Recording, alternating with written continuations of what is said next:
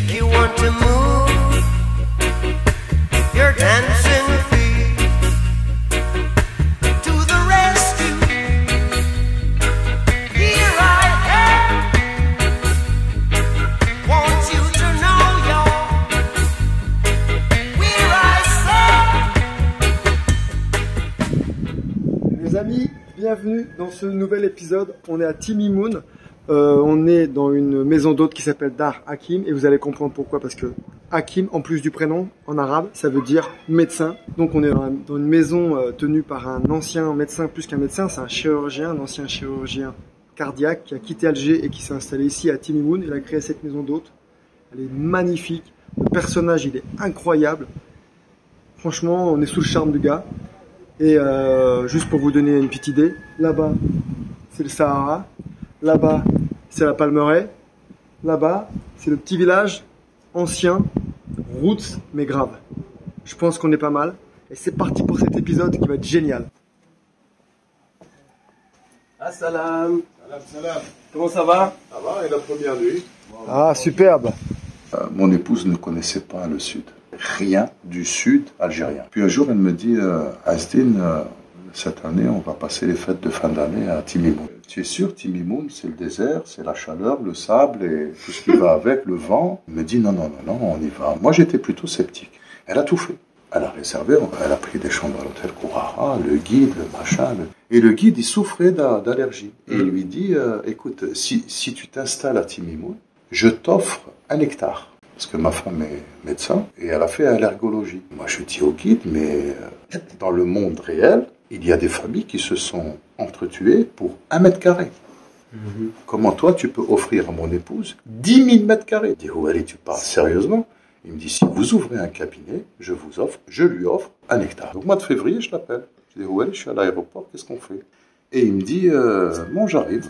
Il vient, il me récupère, je m'installe et tout. Je lui dis, tu m'amènes voir les terres de ton grand-père. On va à 70 km au nord de Timimoun. Un néant absolu tout jaune. Il s'arrête.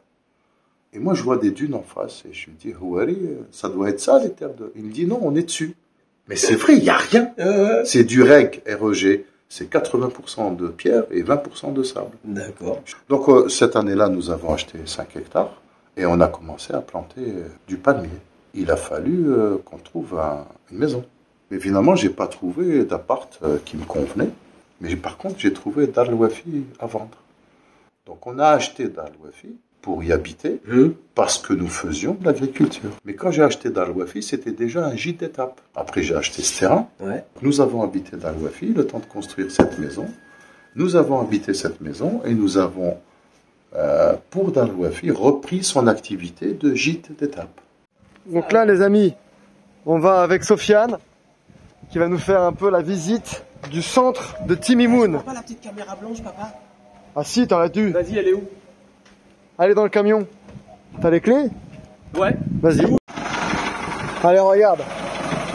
Là, c'est Sofiane. Sofiane, l'homme de toutes les situations. Ah oui, lui, c'est l'homme de... Hein, c'est l'homme de toutes les situations. Il connaît tout par cœur. Il est originaire de Timimoun. T'es originaire de là, hein, Sofiane? Et depuis combien de temps tu travailles avec Asdin? Depuis 3 ans. Depuis 3 ans? Oui. Et tu fais quoi en fait ici? Tout. Tout, hein? On a dans le Hakim, on a dans el-Wafi. Ouais. On a aussi les quads. Ouais, les quads. Donc on organise les... Ici c'est Chaoui ou Mozabit? Non, c'est des Zanet. C'est quoi le Zanet? C'est une tribu. L'ancienne tribu de Timimoun. C'est une tribu de Timimoun, les Zanet. Ouais. W, c'est Walid, le fils de Asdin. Ah, il a... Oui, Walid. Et A, c'est Asdin. F, c'est sa femme, elle s'appelle Felina. Et I, c'est la fille, elle s'appelle Ines. C'est génial. Ouais. L'explication Dar el-Wafi. Merci à Sofiane. Est-ce qu'il y a du Wi-Fi à Dar el-Wafi? Dar el-Wafi, ouais. Wifi. There's talk of corruption, of system and state. There's talk of destruction. by warheads and hate. Friends, we must believe in something, or soon it will be too late. Why not believe in the superstar?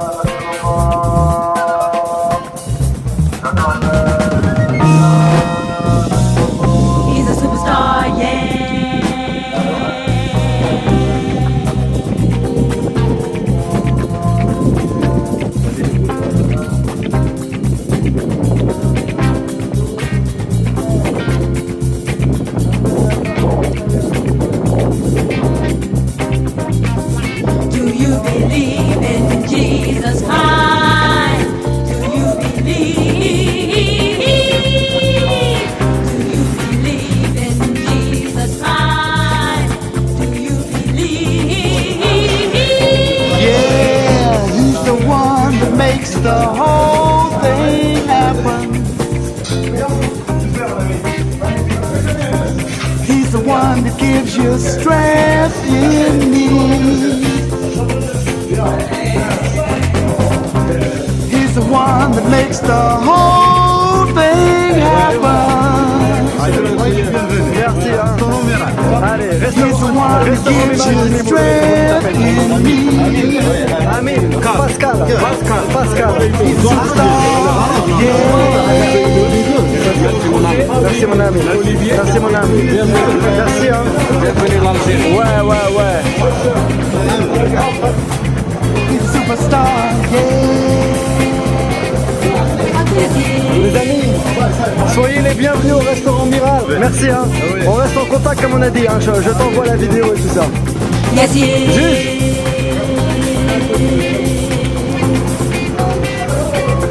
Ah, ils vont kiffer, putain.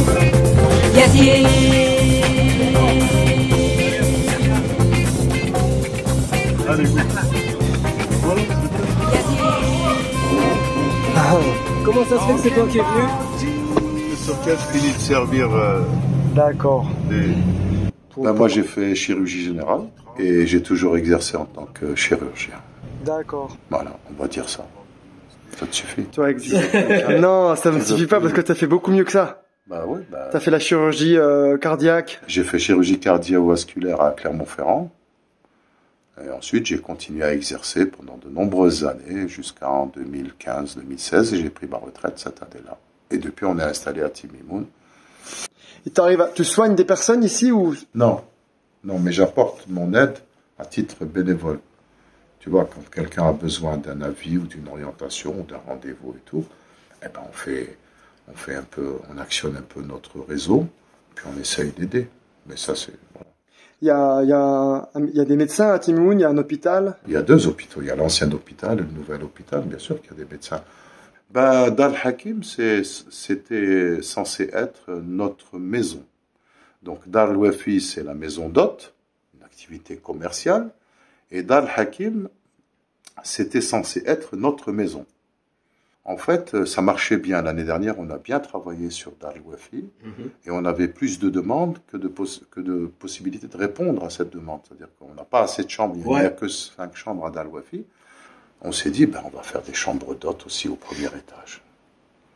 Et donc, c'est ce qu'on a fait. Ouais. On est passé du rez-de-chaussée qui était censé être notre maison au rez-de-chaussée qui est toujours notre maison, mais avec des chambres au-dessus. Tu vois tous ces cercles? Ouais. Et en fait, ils obéissent à une trajectoire ou une ligne empruntée par les caravanes commerçantes, mais de l'ancien temps. Bien sûr, ok. Il y en a plus de ce côté que de ce côté. Ok. Et en fait, il y a une succession de d'Orsaf. Voilà. Ouais. Et il y en a un dont on parlait maintenant, c'est Sardala, qui est à peu près à 12 km là, à vol d'oiseau de Timimoun. Donc il faut traverser le grand erg occidental, c'est cette mer de dune qui est en face. Qui est très belle là-bas. Pour y arriver. Voilà. Et il vaut vraiment le détour. Et quel rapport avec ces commerçants juifs de l'époque? Justement, on leur attribue la construction de Sersar. Ils sont à l'origine de la construction de Sersar. Qui est un vieux ksar du 15e siècle. 15e, que j'ai vu même avant. Non, j'ai vu 1492. Donc quand ils se sont fait expulser d'Espagne. Donc Asdine, tu peux m'expliquer ce qu'on va faire cet après-midi alors? On va partir de Timimoun, de Dar Hakim. Ouais. On va se poser un moment sur l'Ishta. Ouais. Et ensuite on ira vers Tmana. Tmana qui s'appelle aussi le Petit Assili. Voilà. Et l'Ishta, en fait, c'est un village complètement typique? Oui, tout à fait. C'est le Ksar de l'Ishta. En fait, il y a de vieux Ksar. Là où on va aller tout à l'heure, en fait, c'est une petite palmeraie, sans accès auto. On va se poser dans un arbre de paix et on va aller rencontrer un gentil monsieur qui s'appelle Hamou, qui va nous refaire du thé et des cacahuètes. Et sur les terrasses là, de l'Ishtar, on va pouvoir regarder les dunes du grand erg occidental. Toi, t'es né où alors? Gardaïa. D'accord. Et ça fait combien de temps que tu habites là? Ça fait 40 ans que... Ah ouais, d'accord. Et donc tu es guide? C'est t'es guide pour les touristes? Oui, toujours. Je travaille dans le domaine touristique. D'accord. Marseille. Tu connais Marseille? Oui, c'est connu de Marseille. Eh ouais, l'Olympique les gars. C'est beau hein? Ah, c'est bon. Meilleure équipe pour moi. Eh ouais, c'est la meilleure équipe pour lui. L'Olympique de Marseille les gars. Eh ouais.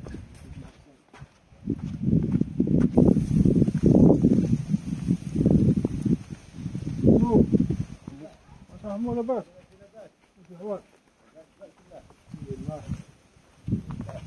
Donc, vous voulez entrer dans les Alpes.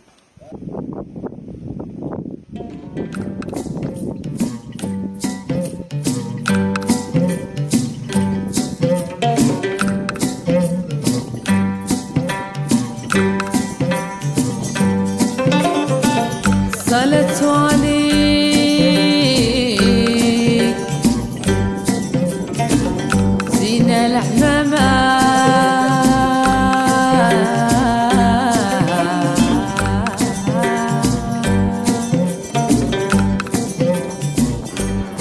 صلى الله عليك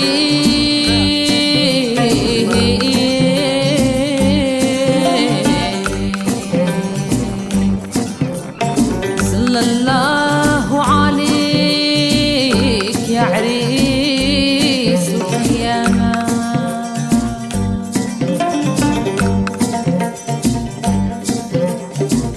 من هو وحيد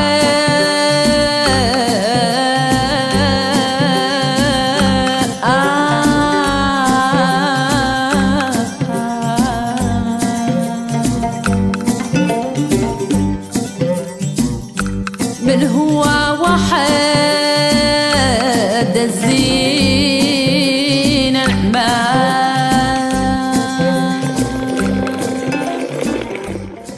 laisse cuire à peu près 3 heures. Ah ouais. Et c'était quoi ce Paris Timimoun là, Asdine? Paris Timimoun, comme t'as Alger et Timimoun.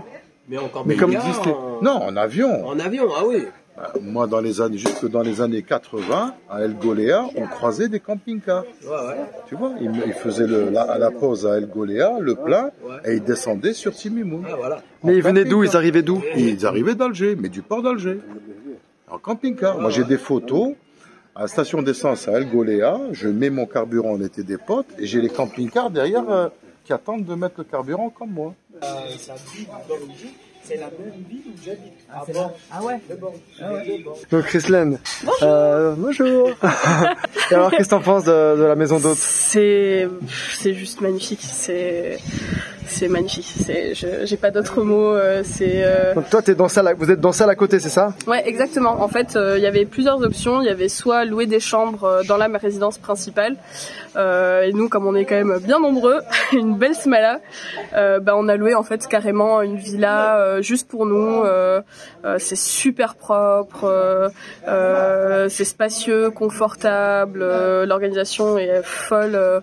Vraiment, ils nous ont créé un programme aux petits oignons. La nourriture est bonne. C'est pas négligeable. Tu m'étonnes.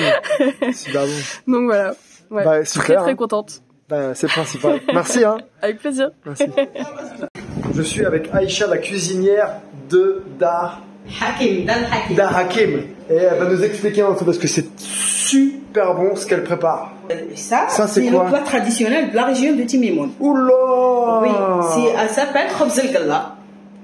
Il y a les légumes, parce que c'est la sauce rouge. Il y a les légumes carottes, il y a les lentilles, un peu les petits lentilles, la courgette, la citrouille, toujours. Ouais. Et ça, c'est de la pâte, comme des feuilles. Enfin, c'est la farine de blé. D'accord. Oui. Et tu rajoutes, et tu mets quoi alors? Oui, on rajoute la sauce. Il faut broyer la sauce et avec la viande. À la fin, là, on met. Il y a de la viande aussi? Mélange. Qu'est-ce qu'il y a comme viande? Comme vous voulez, la viande de. Bon, c'est la viande de mouton. D'accord. Oui. Et redis-moi le nom du plat, s'il te plaît, Aïcha. Le nom du plat, comment il s'appelle? Khobz el-galla. Khobz el-galla. Oui. Khobz el-galla, c'est un plat. C'est le plat traditionnel de timimoun. Magnifique, merci pour les explications. Bienvenue. C'est délicieux ce que tu prépares. Merci beaucoup. C'est vraiment très très très bon. Bon appétit, merci beaucoup. Merci hein. Bienvenue pour une autre fois. Ouais. C'est un délice, mais c'est succulent.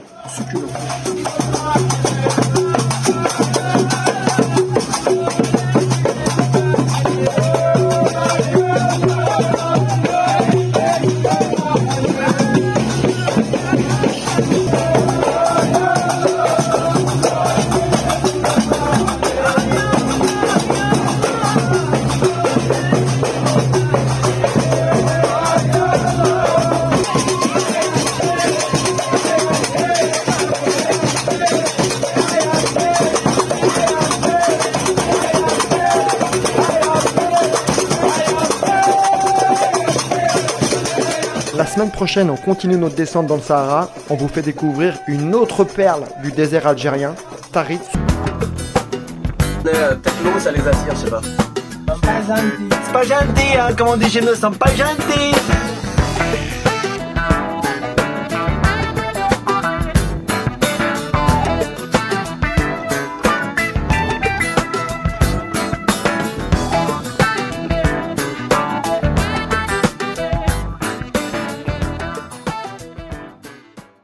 Bien mouscaillé, dès le matin, les mouches, te rendent fada, oh. Ah ouais. Hein? Ah ouais. Elle nous nique la petite déj du matin. Ouais, on peut pas sortir dehors.